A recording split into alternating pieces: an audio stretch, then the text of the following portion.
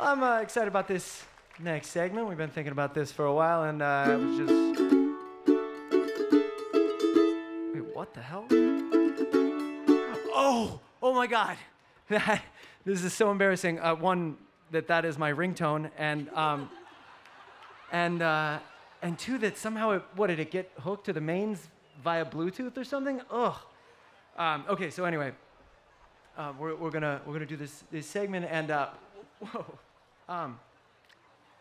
they left a voicemail. Who leaves voicemails in this day and age? We gotta check it, right? We should check it. Let's check it. I see you're smart enough not to pick up the phone when someone on a blocked line reaches out to you, Chris, but I hope you at least check your messages. I've been doing some thinking since the Internet Research Agency let me go, and I figured you're probably still wondering, what happened to Lucy? Oh, Chris.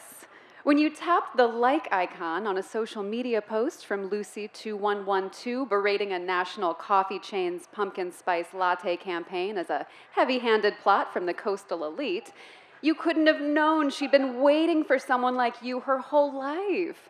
White, male, late 30s, and an occasional voter originally from Oceanside, California.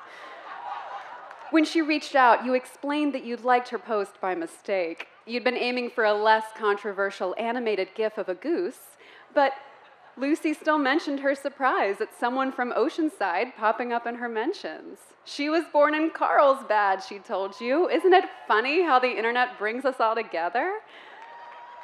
You learned more about Lucy in the following weeks, Chris, and to be honest, as I invented her, so did I.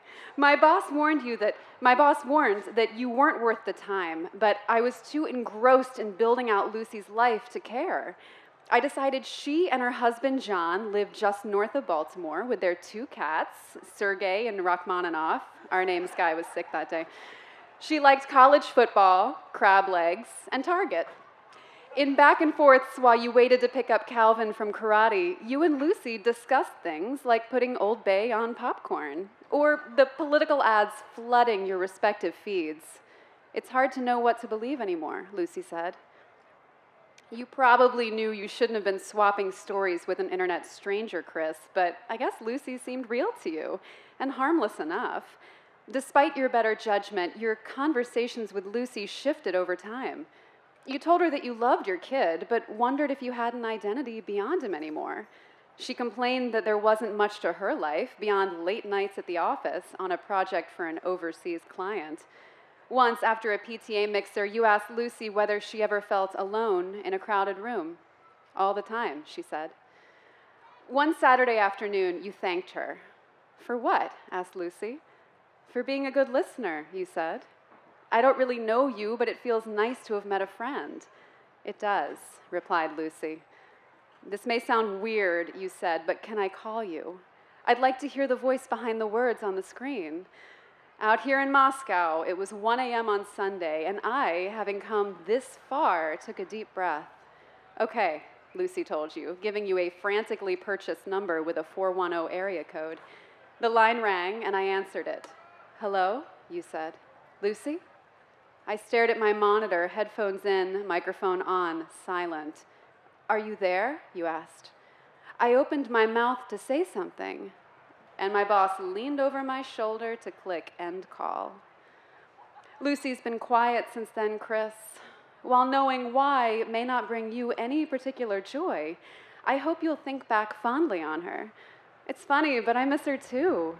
She's what's driving me to get on the phone with you this afternoon as I stroll through Red Square, puzzling out how I'm going to put all this on my resume when I apply for a job in tech.